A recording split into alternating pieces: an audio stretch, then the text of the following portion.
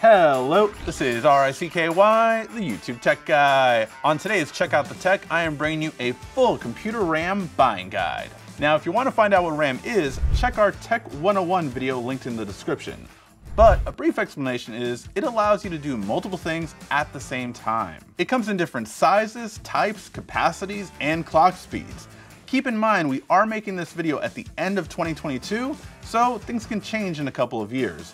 But subscribe to our channel for future updates.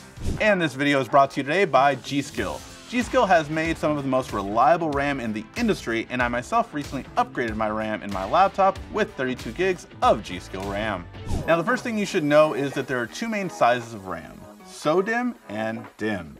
SO-DIMM is laptop RAM and is shorter and has around 262 pins. DIMM is desktop RAM and has around 288 pins. Next, we'll move on to the different types. As of this video, there are two main current types of RAM, DDR4 and DDR5. How do you know which one you'll need? Well, it's your motherboard. Your motherboard can decide on which RAM you have.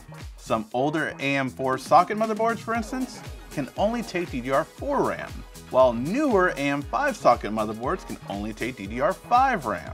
Lastly, unlike past generations, we currently have some motherboards that can use either DDR4 or DDR5 RAM memory. What's the difference? As you probably guessed, DDR5 is newer, faster, better for future-proofing, and costs a little bit more. So while I would recommend it, I would shop our deals like Newegg Live Deal Show and our daily Shell Shocker deals. Now we go to clock speed, which is how fast your RAM goes and is measured in megahertz.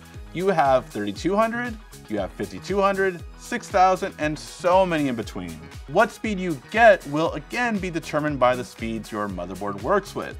A safe bet, if upgrading your RAM, is to just go with the same speed you had with a higher capacity. But if you want the top speed, see what's the top speed your motherboard can reach. There are many different ways to find out what that speed is.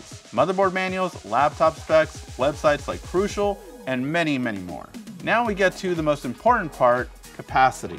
How many gigabytes of RAM do you need? The lowest you can typically find now is 8 gigs of RAM. But that will slow down your computer if you have more than 25 tabs open on your browser or run more than 3 to 4 programs. That's why I recommend most people start or upgrade to 16 gigs for a good average PC experience. Gamers also should know that 16 gigs is the starting point because many mid-range games nowadays use up to 8 gigs of RAM by themselves. So when do you need to upgrade to 32 gigs of RAM? Well, definitely for 4K video editing, especially for smoother playback, and if you're gaming while on Discord, streaming, screen capturing, and more.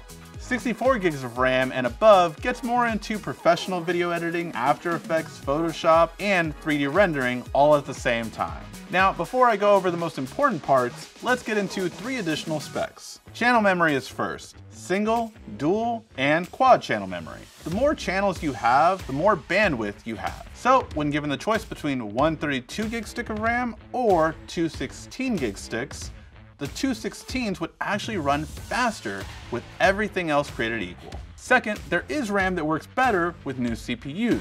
These are labeled as Intel XMP, which is currently on XMP 3.0, and AMD Expo. This RAM works with your CPU to give you faster performance and definitely worth picking for gaming. Finally, there is also latency, but in my experience, this has a minimal difference, especially when compared to everything else we talked about. So what should influence your buying decision? Most important thing is capacity. You want to get as much capacity as you think you'll need for now and later. Then I recommend DDR5 if at all possible, as we'll see DDR4 get less and less support over the next 2 to 3 years. Then dual channel, your CPU memory boost technology, and you're good to go. Clock speed, I usually have gone with what I had before, unless a higher speed has a good deal. But those are my thoughts. Let me know yours in the comment section. This has been RICKY, the YouTube Tech Guy.